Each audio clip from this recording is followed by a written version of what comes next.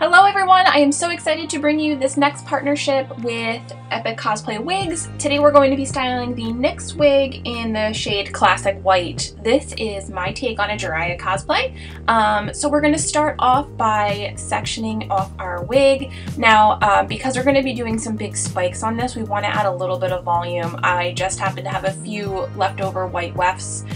So I'm going to take those and just hot glue them starting about halfway up through the wig. Now, the wig is actually nice and dense and you don't really need too many. I probably added about 10 wefts, and again, you can do it without that, but we do want a little bit more volume in the wig, so I'm just going to go in and hot glue these in onto the elastic bands around the wig. Now, you can also sew these in using clear thread or white thread, which is probably a better way to do it, but I've never had a problem with hot gluing. You just need to be very careful. One, that you don't burn yourself, and two, you don't drip hot glue into the strands of hair in the wig. Now, once we've got one row down, you're just going to drop the rest of the wig down and then go back in and add another row.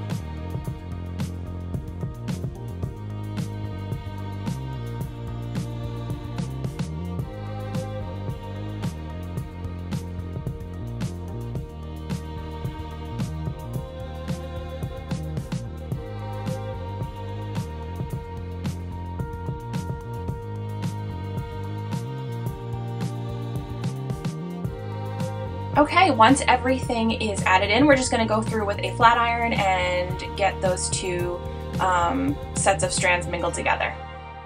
Alright, so I've placed my hitiate on top of my wig head just so I can place out my spikes. I'm using small black rubber bands, and then what I also did was go in and cut off any excess hair that's going to weigh down our spikes. So we're going to start off with our first section right in the middle. So you're going to take a rat tooth comb and section off a very fine amount, not too much, but what we're going to do is we're going to tease the majority of that spike, but we do want a layer of smooth hair so that way we can cover up the rat's nest that we're making underneath. So you're just going to go in and back comb that hair with your comb. We're not adding any hairspray in yet because we don't want this to be permanent until we're absolutely sure we know where this spike is going to be headed. So you're going to take that spike, and see, you don't even need hairspray. Once you've back combed it, it'll stand up completely on its own. I am going to take my hair dryer and grab that smooth section of hair and just use some heat to train it so that way it stays straight up along with our spike. At this point, we're going to go back in with our comb and smooth any of the hair that is not covered by that outside portion of hair. Once we have the wig spike where we want it to go, we're going to go in with some hairspray. You're going to spray your spike, shape it to where you want it to go, and there you have it. It's also good to go back in with a little bit of heat. You can take your hairdryer and train that spike a little bit further with a little blast of heat. Here we go in with another section that I'm going to show you basically the same steps. So you're going to take off the front portion of that spike, go in with your comb and back comb.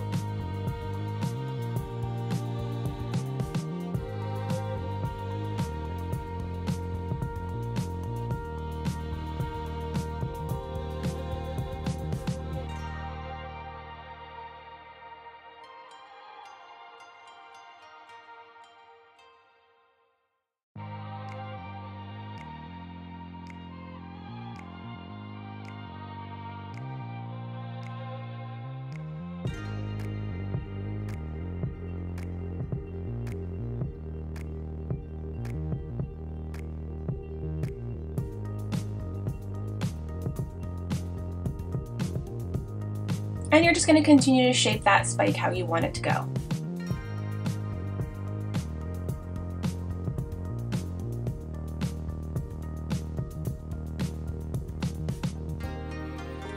So again, it's just a combination of sectioning, back combing, blasting some heat, adding some hairspray once it's exactly where you want it to go, and then heating it again.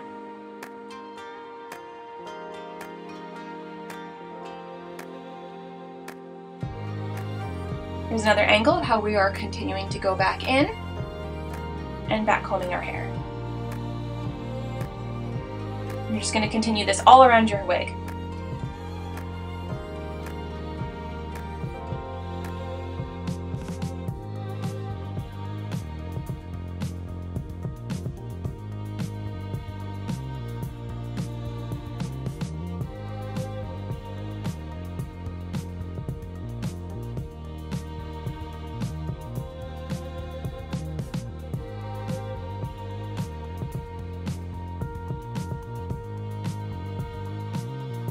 You can see here this chunk of hair was actually a little bit too long, so I just took my scissors and chopped off the part that was weighing down my spike.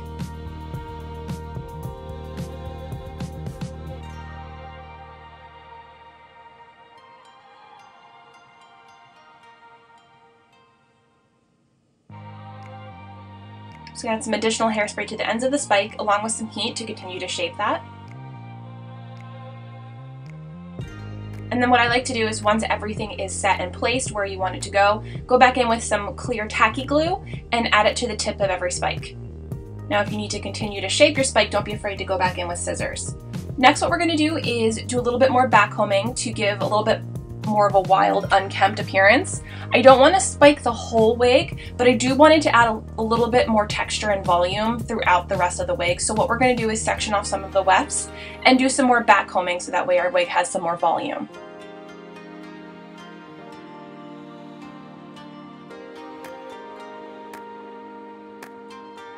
We'll add some heat. And then you're going to smooth those top layers down over the parts that you've backcombed.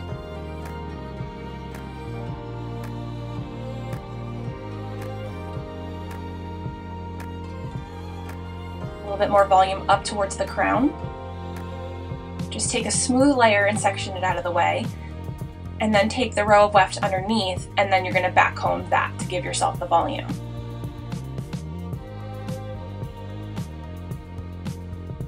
Add a little bit of hairspray and our all favorite heat. You want to pull it up so that way the wig hair will want to stay in the direction that it's heated in. Once that's done, you're going to smooth that hair over top and you have additional volume on the back of your wig. Next we're going to go in with some alcohol-based markers. I have a light shade of gray that I'm going to use to add a little bit more dimension. It helps the wig look a little bit more realistic as well too. So we've got a very light shade of gray and we're just going to take that along the root of the wig hair, on our spikes, and again throughout the rest of the wig as well too. This is an optional step, but I really feel it does add a little bit more dimension and interest to the wig itself.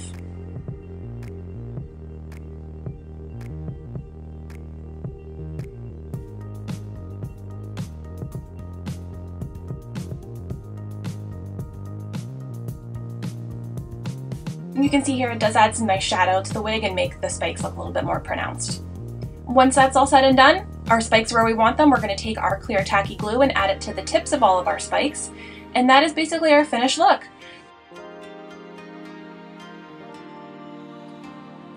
I hope you guys found this tutorial useful. Stay tuned for a cosplay review as well as a makeup tutorial for this look.